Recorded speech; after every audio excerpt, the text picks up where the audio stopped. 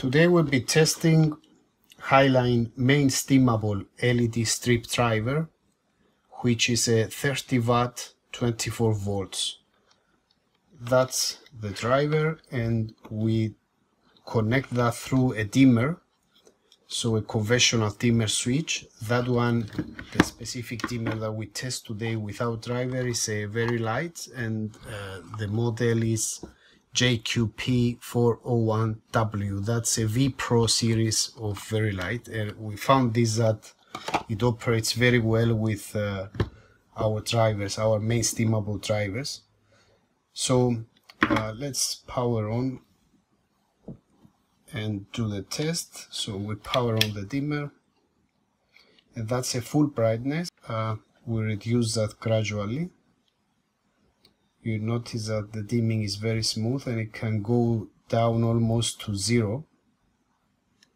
That's a minimum. So that is the minimum, but the LEDs are almost off.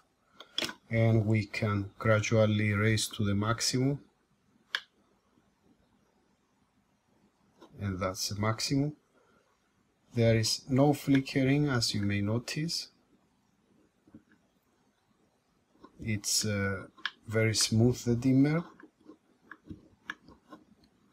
And that test is done with very light V Pro series. If you use another dimmer, it may be working perfectly, but may not. That's a trailing edge dimmer, and is found to be successfully matched with our LED driver. We'll be trying more brands of dimmers soon. We continue now the test. I removed 1 meter of the load, so the driver now is running with just 2 pieces of half meter, so 1 meter total load. To see the results, it is suggested to run those dimmable drivers with at least 50% of the maximum load. So if the driver is 30 watt, it's suggested to have at least 15 watt of load. So in this case I have roughly 15 watt. That's a 1 meter LED strip, and the power consumption is roughly 15 watt. Let's see the results. So full brightness and minimum, it can still go to almost 0. So yes, I mean, the test is successful, I could say. It's smooth dimming, everything seems to be okay. And we'll continue now with half meter of LED strip, which will be a load of roughly 7 watt, 7.5 watt. It's something to avoid, but we just test it just to see the results. Now we just have half meter of SMD 2035 LED strip, which is 7.5 watt roughly.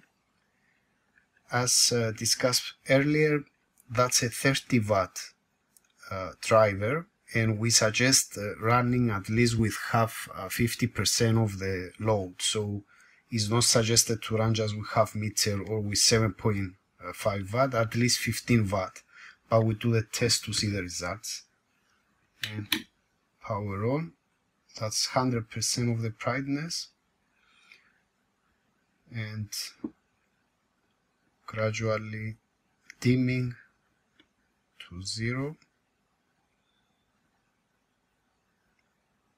It can still dim almost to 0 without any problems, even if the load is just 7.2 watt. So I'm going back to maximum and dimming to minimum, which is here. Everything seems to be fine, but generally the driver is the dimmable drivers. All main dimmable drivers are suggested to run at least with 50% of the total capacity. So if it's 30 watt, at least 15 watt in this case. We have only 7.5 watt, still works fine. it's up to you. Thank you.